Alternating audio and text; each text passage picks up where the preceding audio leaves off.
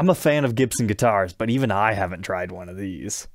Welcome back, Troglodytes, to your daily dose of guitar information, the Trogly's Guitar Show. That's right, today we're finally reviewing one of Gibson's least loved designs, the non-reverse Firebird. Now that definitely comes down to opinion, but hear me out. I'm not talking about, hey, what about the Firebird X or the Dark Fire, any of the robot guitars. I'm talking an actual body shape in Gibson's golden era that has seen widespread production over the years. So the Les Paul, the SG, the reverse Firebird, the Explorer, Flying V. The black sheep out of all of those, in my opinion, is the non-reverse Firebird.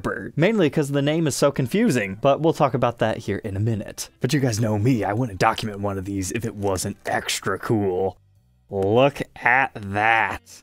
A viewer of the show sent me a link to this on Reverb, and it's like, yep, I'm taking that puppy home, because I've actually been wanting to document one of these for a while. They're a little bit of an enigma of why we have these swirl finishes, but I'm going to paint the story as best as I could find online, and if somebody else knows better, please feel free to chime in the comments section, because I feel this one needs a little bit of a community effort to figure out exactly what Gibson was doing here. But before we get into this, let's learn about the non-reverse Firebird. In 1963, Gibson comes out with the Firebird. Usually people just call them Firebirds, but the technical term is reverse Firebird. I believe the true reason comes down to the headstock that's reverse, and that's why they call the original Firebird the reverse model. However, since you've got the banjo tuners, you just don't realize that the tuners are on technically the opposite side of what you normally think for a 6-on-a-side headstock. But in 1965, the non-reverse Firebird comes out. Here's the two side by side. You can see the bodies are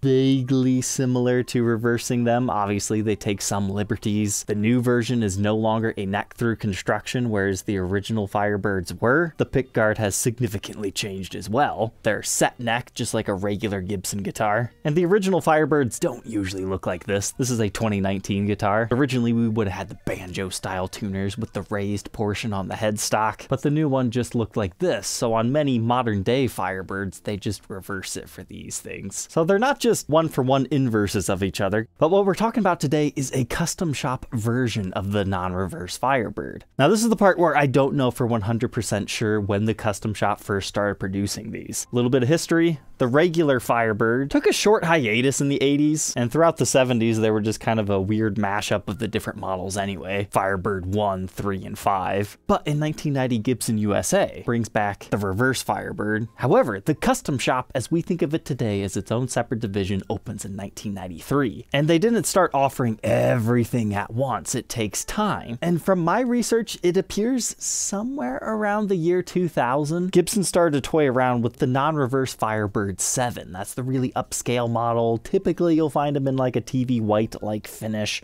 They've got the 3 mini humbuckers. Somewhere around 2002, I would assume, to announce the launch of this new Firebird recreation in the custom shop in a non-7 format, more so like a 3 or a 5, they decided to do these weird out there finishes. Johnny A famous musician, was actually selling one of these back in late 2022, and I actually asked him about it because his was a cool green swirl, and I love it because it looks like a watermelon. Who wouldn't want that? And he said he's the original owner and he got it at the NAMM Show, so likely somewhere around 2002. You can also find a really cool Copper Swirl one. So far, that's the only 3 colors that I've seen show up online. It might be that these were just, show off NAMM Show pieces saying, hey, check out our new model. Or it could also be that they actually had these things in production and they were willing to sell them, but they just didn't sell that well. I don't 100% know, but there are a handful of these things out there. So that's pretty much the best I can teach you history-wise. Not many made, but you can't really call them a one-off. But the initial run of these actually are pretty cool because we don't have the usual pickups in here. It's uncovered humbuckers. It still has a cover, they just chopped the top out of it. Wouldn't it have been cool had they'd used Les Paul Goddess series pickups in here? Now keep in mind that series hadn't came out yet, but to have the blue windings and then matching it for the other colors of the swirls, that'd be sweet. And look at this, we don't have a push-pull pot. They put one of them doofy vintage looking mini toggle switches on here. That is factory. I feel like I'm missing some of the fun having humbuckers, but at least it'll be familiar in that territory. But if the whole humbucker thing isn't to your taste, around 2006 they decided to make more of these, and they usually show up with mini humbuckers at that point. Or maybe they're traditional Firebirds, I'm not sure, I haven't torn one apart. So what's my first impressions of like holding one of these in general? I mean, it's not as weird as I thought it was going to be, and dare I say, it actually kind of feels comfortable. It's a relatively flat body, but it's super wide. It kind of reminds me of the reverse flying V. Even though this looks super uncomfortable, I always like sitting and playing guitars like these because when they jut out against your chest like this, it helps vibrate against your body, and that can actually be a good thing because you've got a little bit of a cutaway right here, so it rests right up against your body. It is kind of strange how chunky the neck looks at this angle. Let's face it, it actually has a pretty decently chunky neck profile, but not overbearing by any means. And the design is fairly decent for getting all the frets. But I'm really digging these metal knobs. That works great with this pickguard and finish style. But I just love that we have the matching headstock. And Jazzmasters are known for their anodized metal pickguards, so seeing that on basically Gibson's equivalent of that's kind of cool. I will say this looks way cooler in person than it does in photos, because in the flesh, it's this kind of greeny, bubbly areas that really stand out to you more so than the dark and light blues. And seeing it run all the way up the edge of the fretboard's a real special treat. I like that. And of course the backside of our headstock too. But what kind of case candy do we have? Surprisingly, still have the large paper COA. Usually people lose these, but this is kind of a giant case, so it actually has a compartment that it'll fit in, so no wonder it's still here. But look at that, like some sort of a professional photo shoot. Anybody recognize that background? Was it at the NAMM Show or something, or is this just something someone had printed? Could be anything, but I would guess something somebody had printed. And how cool is this? The original receipt from 2002 from a Russo Music Center. It looks like it was just shy of $1,700. Looks like the MSRP, the made-up price back then, was $3,300, and then the actual shop had it tagged at $23, and then he got it for that deal. But it still has all the other original paperwork, Mr. Dealer card that you would find in this era, as well as our warranty card, filled out as a non-reverse Firebird custom, likely for the finish. Silica packet. But the Reverb seller said this thing was mint stored in the case, and yep, that's exactly what those frets say. That's gonna need some help. So let's go ahead and throw this one on the workbench to take an individual look at its parts and specs.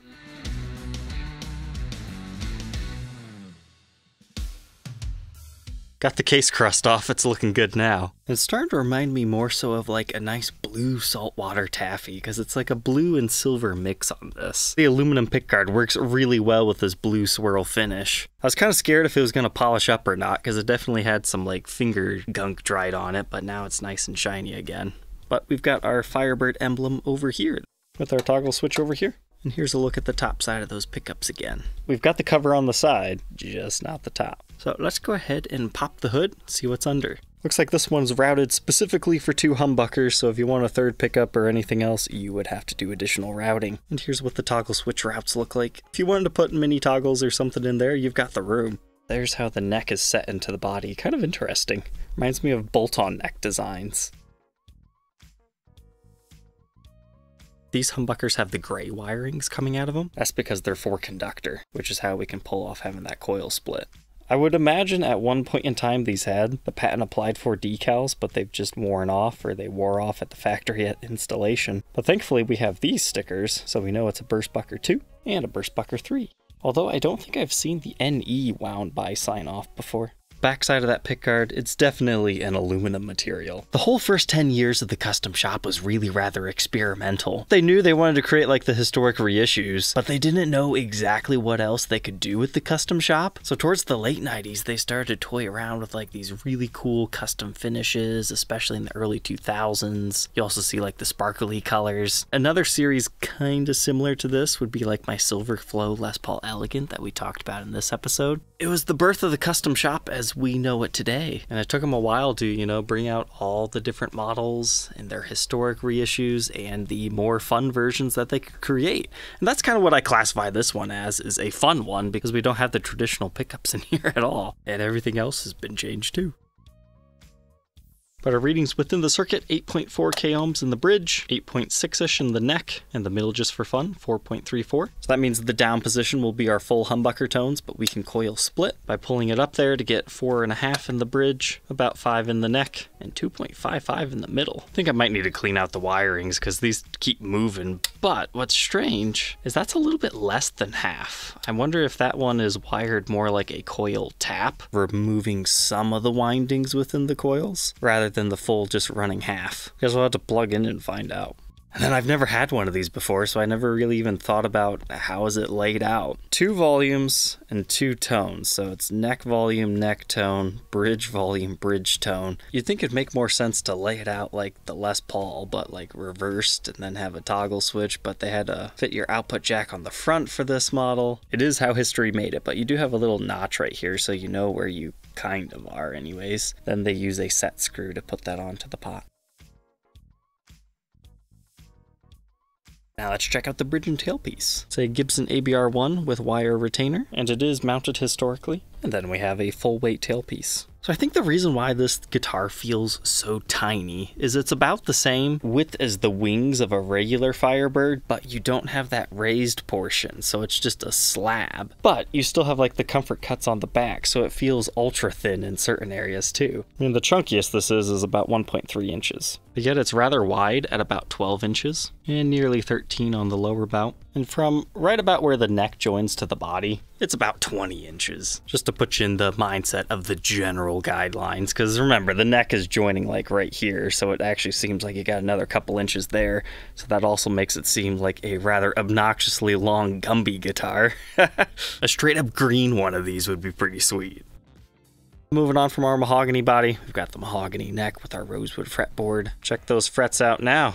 It's a little bit of a labor of love. When they're that oxidized, if you're following my cleaning guide, you want to take the steel wool first and then do the whole Dremel polishing, and then you get these results. Otherwise, you might have to do the Dremel polish a couple of times. But no fancy inlays on these, just regular pearloid dots. I'd say the cool side marker inlays with the matching of the finish definitely makes up for it. However, I wonder if the reason why they didn't do so many of these comes down to maintenance issues. The ends of the frets almost have like a fret nib created by the paint. So to refret one of these, I don't know, you might mess up the finish along the side of the fretboard, because a lot of unbound models don't actually get the paint going all the way up there. But in my opinion, it's one of the coolest features of this guitar. Same thing's true on the nut. Not only on the sides of the nut, but also on the top of it. So if you ever have to work on that on this guitar, unfortunately, you'll probably lose that paint, or at least the clean line, and it could splinter the rest of the finish too if you're not careful. But I measure a 1.71 inch nut width, increasing to 2.05. First fret necked up, 0.87, and a chunky 0.98 by the 12th. Here's a look at that neck profile, first fret and 12th fret. It is a rounded C-shaped neck profile. Never been a fan of the non-reverse headstock style. Something about it, it just doesn't look good on other models. But on the guitar, it's meant to be on. It kind of works. Here's a look at our truss rod. Got painted over, but it still works. And you have the same matching aluminum truss rod cover, which is looking good. And 6-in-a-line Grover tuners. Moving on to the backside. So here's where you can kind of make out the familiar Firebird shape, but even then, they're not one for one just flips of each other. They did make some vague changes besides just that. They squared this up a little bit more, and then they rounded off the edges just a tad.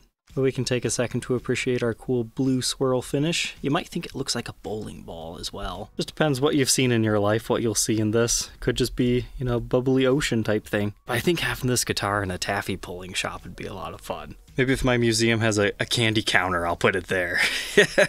But we've just got our regular Gibson branded pots. Nothing too crazy in here until you get to that. And having a mini toggle switch. I mean, that's really uncommon in this era for them to still be using mini toggles. But kind of a cool vintage throwback. As far as our strap buttons, one at the bottom and then one at the top horn right there.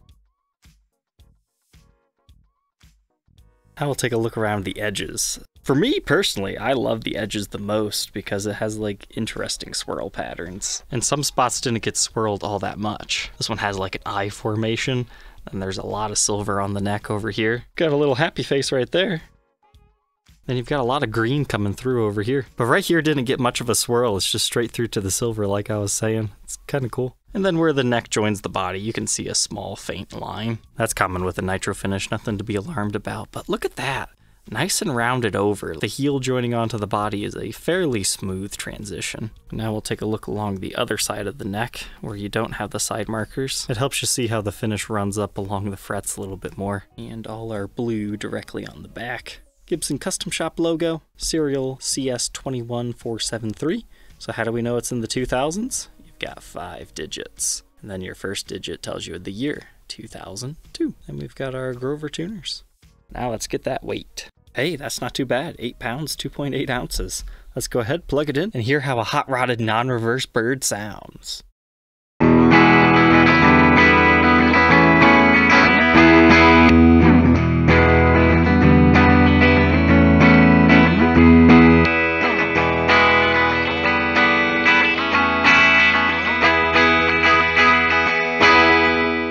Right, first thing, the middle is wired out of phase factory.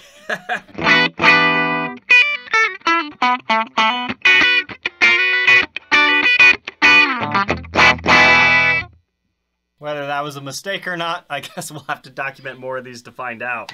But these pickups are ridiculously aggressive.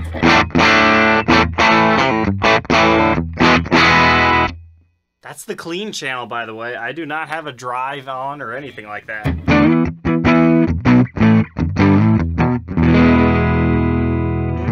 But if you roll the volumes off on each of them to roughly 7, let's see what we get there.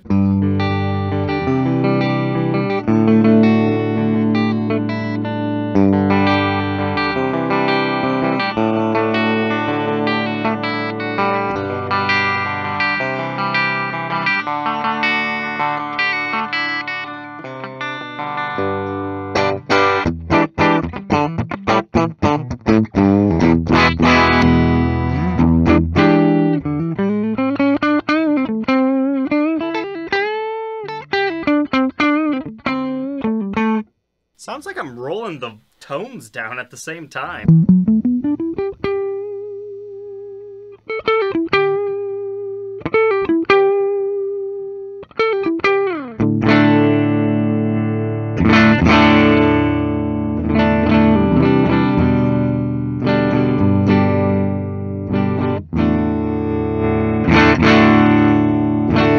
Correct me if I'm wrong, but I think the treble bleed mod would help with that. Well, that was full humbucking mode. Now let's switch into the single coil. We're all on 10s, by the way.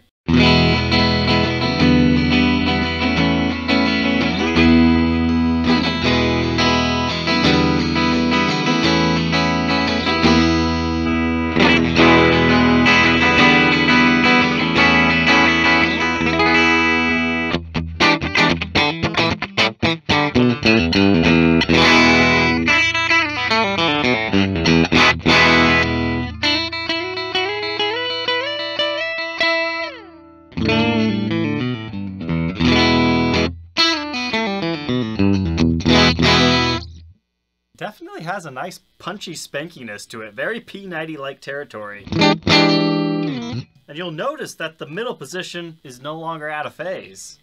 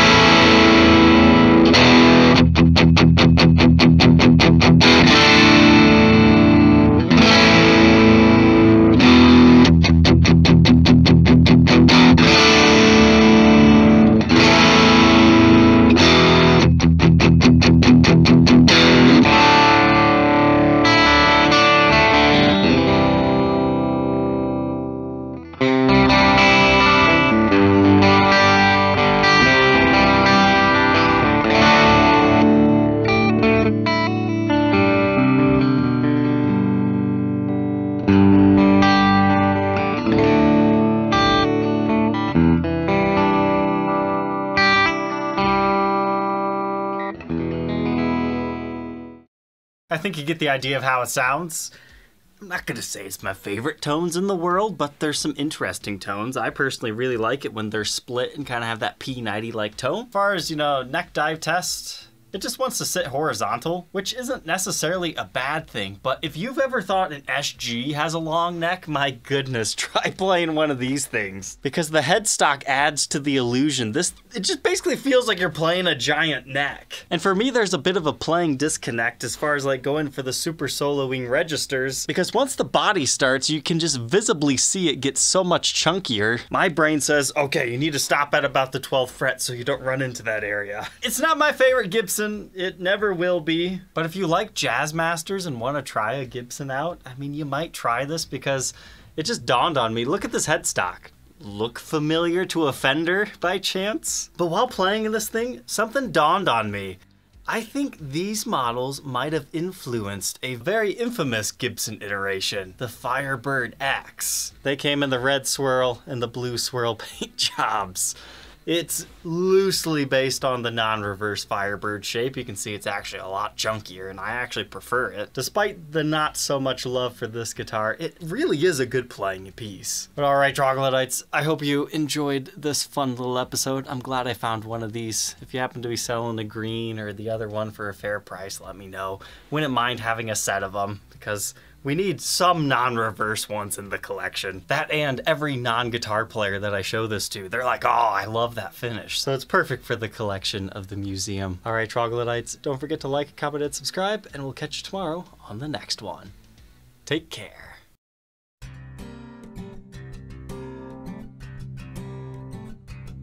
If you enjoyed tonight's episode, consider subscribing. I post videos like this every day. And you might even enjoy this next one.